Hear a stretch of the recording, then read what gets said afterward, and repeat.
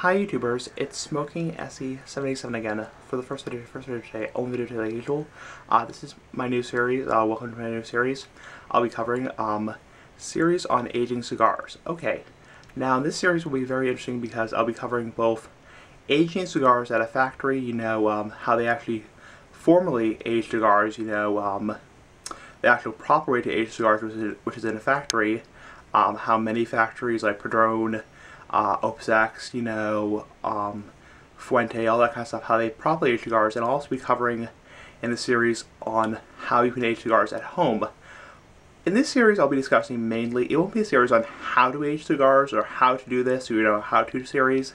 What we'll be covering is the changes that cigars go through during age. So I'll be covering less than a year of age, a year to 3 years, 3 to 5 years, 5 to 10 years, 10 years and above. And I hope you enjoy the series. So the series will start tomorrow, and really the series will be covering, like I said, what changes cigars go through. Like how the nicotine content drops, in cigars, how cigars go through different kinds of climatic change, So give me your thoughts, comment, rate, subscribe, press message me with all that kind of stuff, do your response if you want to.